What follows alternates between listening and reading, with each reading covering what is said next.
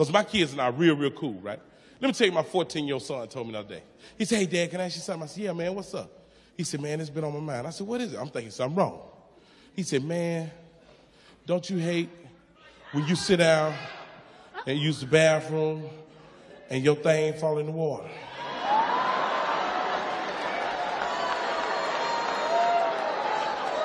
I said, wait a minute, hold on. I said, are you trying to tell me your dick in the water? My dick ain't even touching the toilet seat.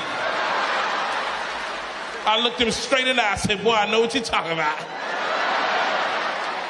Son, dick bigger than mine. That can't be my real son. I know, because they don't make dicks like that no more. My granddad had a dick this long, you know what I mean? I'm like, damn, granddad, you die, can I have that, mama? I don't want no money or nothing. Let me get that dick off you, player.